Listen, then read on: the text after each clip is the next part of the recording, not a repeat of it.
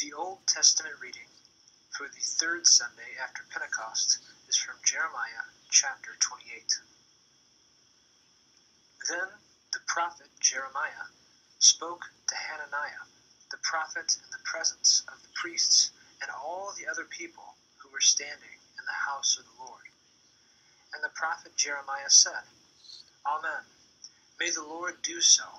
May the Lord make the words that you have prophesied come true, and bring back to this place from Babylon the vessels of the house of the Lord and all the exiles.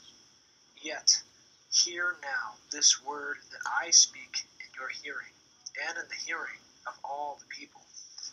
The prophets who preceded you and me from ancient times prophesied war, famine, and pestilence against many countries and great kingdoms. As for the prophet who prophesies peace, when the word of the prophet comes to pass, then it will be known that the Lord has truly sent the prophet. This is the word of the Lord. Thanks be to God.